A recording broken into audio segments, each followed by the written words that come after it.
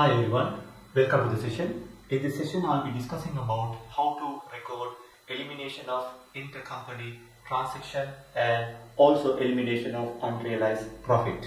Okay, so let's move on to this example. I have taken an example. Let's go through this example, then we will move on to the solution. Okay, so P acquired 80% of shares in S company. So therefore, S company is a subsidiary company. Okay, so P is the parent company. Okay, so parent company has acquired 80% of subsidiary company. Now you are given that P sold $90 worth of goods for $150 as follows. So what is the cost of the goods purchased? 90. So P sold $90 worth of goods for 150 as follows. Okay, so you are given the summary. As you can see, sales external customers $100 and to subsidiary company $50. So therefore the total sales $150. So which is as per this statement. Okay, and also the cost of goods sold 60 for the external customer sales, 30 for the subsidiary company sale, and thereby the total cost of goods sold is 90, which is exactly the $90 purchased by parent company. Okay, so therefore the gross profit is 40 for the external customers, subsidiary company 20, and the total 40. Okay, so when you calculate the gross profit margin, okay, so you can see 40 divided by 100 will be 40%, and 20 divided by 50 will be also 40%, 60 divided by 150 also 40%. So therefore, gross profit margin is 40%. And also you are given subsidiary company has not sold goods purchased from its parent company amounting to $50. Okay, so this statement is very important. Okay, as far as the consolidation is concerned, and also elimination of unrealized profit is concerned. Now, parent company has sold $50 worth of goods to the subsidiary company. Okay, but this $50 is a purchases for subsidiary company. Okay, this $50 has not been sold by the subsidiary company, which means that $50 worth of goods are lying in the subsidiary's books. Okay, so therefore, as far as the group is concerned, okay, so when you prepare the consolidated financial statement, okay, so we need to eliminate intercompany transactions, intercompany sales, intercompany purchases will have to be eliminated, because when you consider the group is treated as a separate legal entity, So therefore, whatever the transactions within the group has to be eliminated. The group can only record the transactions or the sales made to external parties, external customers. Okay, so therefore please remember all the intercompany sales and purchases when you prepare the consolidated financial statement will have to be removed. And also if there are any unsold stocks, unsold inventory lying in the books of either parent or subsidiary company and which carries a profit, those profits are not realized, those are unrealized profit. So those unrealized profit will have to be eliminated from the group financial statement. Okay, so now let's analyze this particular transaction. Okay, and we'll see the separate financial statement. Okay, if parent company prepares their financial statement, how this transaction will be reflected, and also the subsidiary company, if they prepare their own financial statement, separate financial statement, how these transactions will be recorded. Okay, now when you take the parent company has sold $150 worth of goods, so therefore the parent company sales will be $150. Okay, so this is their sales. From sales, you need to eliminate the cost of goods sold. Okay, cost of sales. So usually the cost of sales consists of opening stock, purchases, and closing stock. Okay, so opening stock, according to this question, there is no opening stock. The purchases, the company has purchased $90 worth of goods. So the entire stocks are sold. So therefore, their purchase is 90 and the closing stock is 0 because the entire stocks have been sold.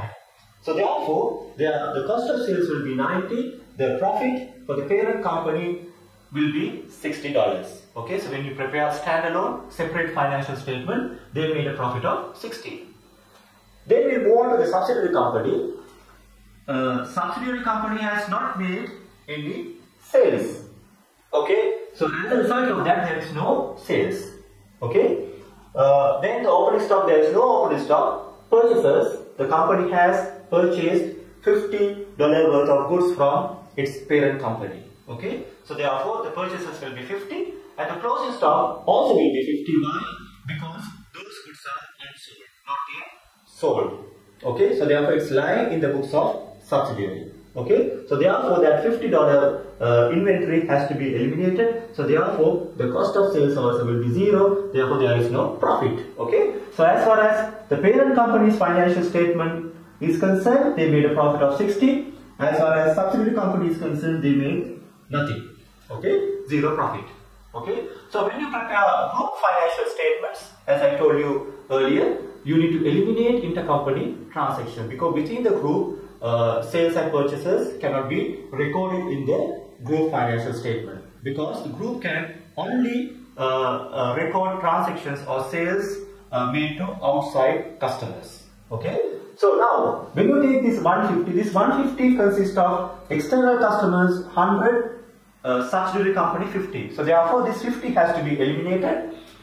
So we have to prepare this consolidation adjustment column. In the consolidation adjustment column, we need to remove the intercompany transactions. Okay. Now for this explanation purpose, I have taken debit and credit. So you don't need to follow this. Okay. What you can do is you can put when you remove, you can say minus 50. Okay. For this explanation purpose, I will just take it as debit and credit. Okay. Since sales is a credit balance, if you want to eliminate the intercompany transaction, intercompany sales, $50 sold to subsidiary company within the group. Okay, so that has to be debited in the consolidation adjustment column.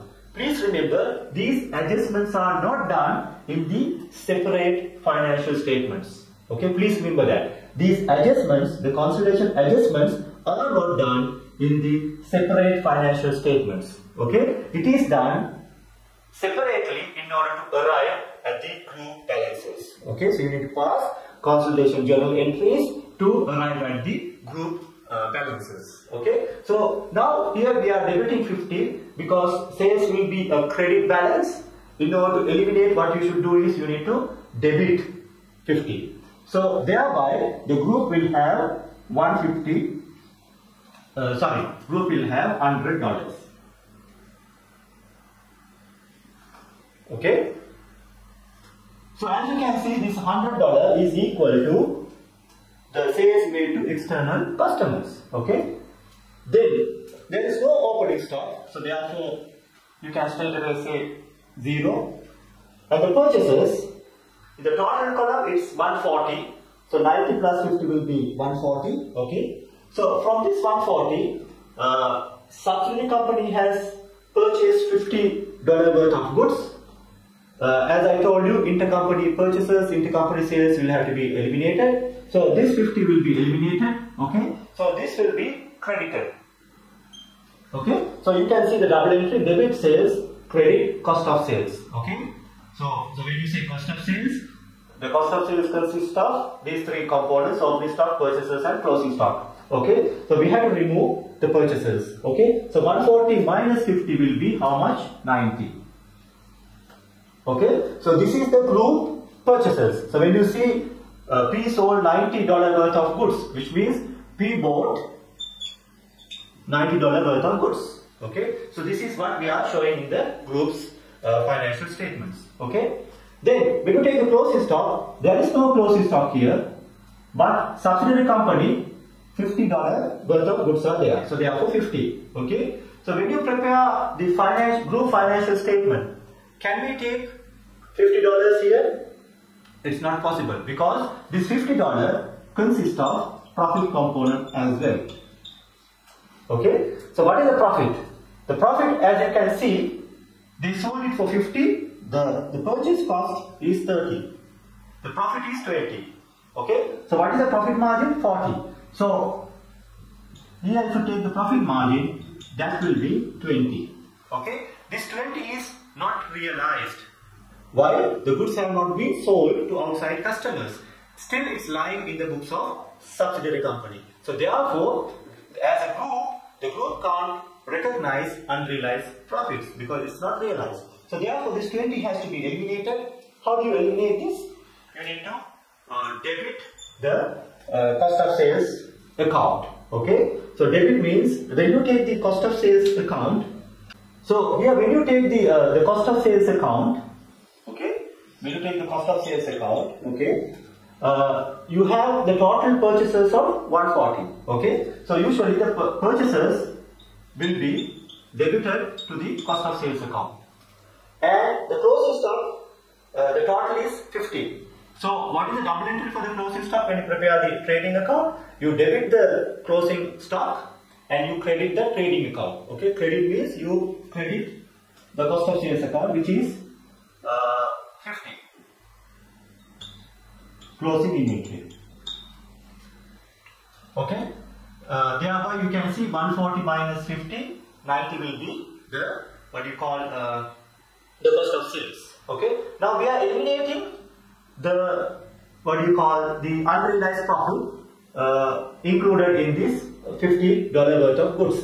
Okay. So when you eliminate, you need to debit the cost of sales account. Why you have to debit here?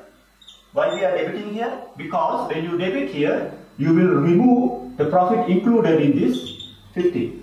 Okay. So that's why we debit $20. Okay. So thereby.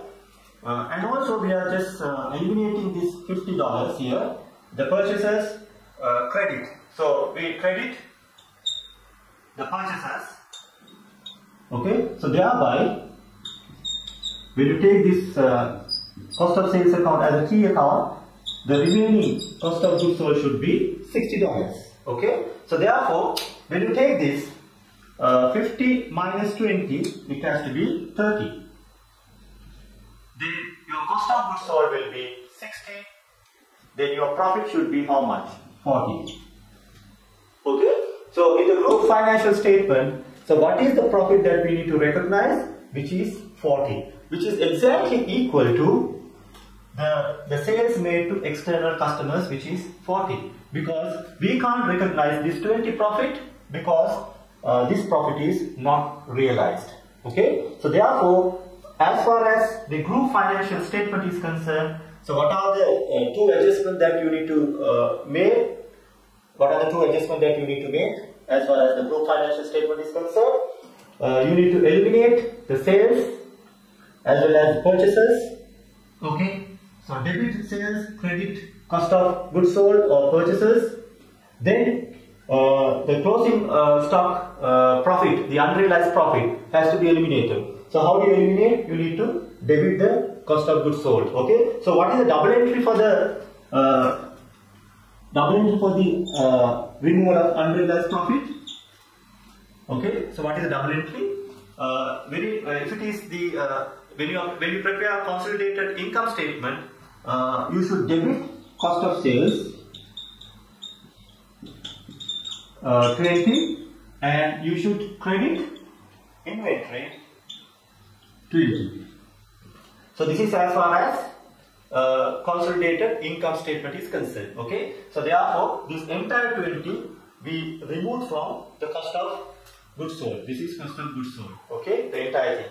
So we remove 20. Okay. So I explain you what we have to debit. Okay. Because the closing inventory is credited to the trading account. So to remove the unrealized profit, you need to debit the cost of goods sold. And you credit the inventory, so that will be reflected in the consolidated financial position under current assets. Okay. So this is for the unrealized profit income statement. If it is removal of unrealized profit in the balance sheet or the financial position, so that will be to the retained earnings. Retained earnings should be debited and inventory should be credited by 20, unrealized profit.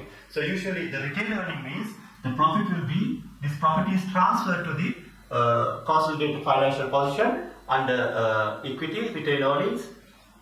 Since the retained earning carries the unrealized profit, you should remove it. So therefore you need to debit and you need to credit the inventory account. Okay, so this is how you record the elimination of intercompany transaction as well as unrealized profit. Okay, so in this example, I have considered there is no profit, there is no sales as far as subsidiary company is concerned. Okay, in my next video, what I am going to do is I will just include sales made by subsidiary company as well. Okay, so we can assume that part of the goods purchased by subsidiary company have been sold. So in that case, how you should eliminate the unrealized profit. So basically, in this case, what we need to do is part of the goods are sold. Therefore, whatever the profit sold by the subsidiary company to the external customers can be recorded. What is remaining has to be eliminated. Okay, so when you take $50, I told you $50 includes a profit margin of 40, which is 20. Okay, supposing let's say this 50 part of the goods are sold. So therefore the remaining stock will be 25. Okay, in this remaining stock, 40% has to be eliminated, which is going to be $10. Okay, instead of removing $20, you need to remove $10 if half of the goods are sold by the subsidiary company, because half of the goods sold, so therefore those profits are realized.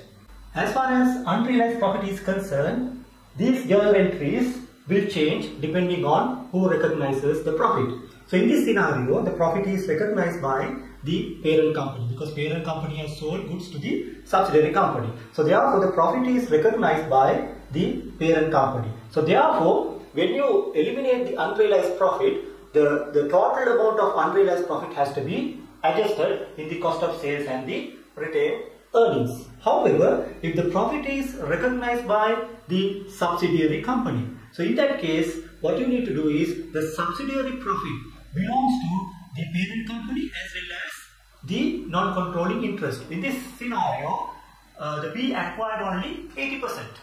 So therefore, 80% of the adjustment should be made on the retained earnings. Okay, the remaining 20% has to be adjusted against the non-controlling interest, because non-controlling interest has 20% stake on the subsidiary company. So therefore, of this $20 unrealized profit, 80% will be adjusted against the retained earnings and 20% will be adjusted against non-controlled interest. Okay, so this adjustment will be made when there is a sale made by subsidiary company to the parent company. Okay, so that adjustment has to be made when there is sales made by subsidiary company to the parent company. Okay, so in my next video I will be discussing about this. Okay, so thanks for watching and I'll see you soon later. Bye for now.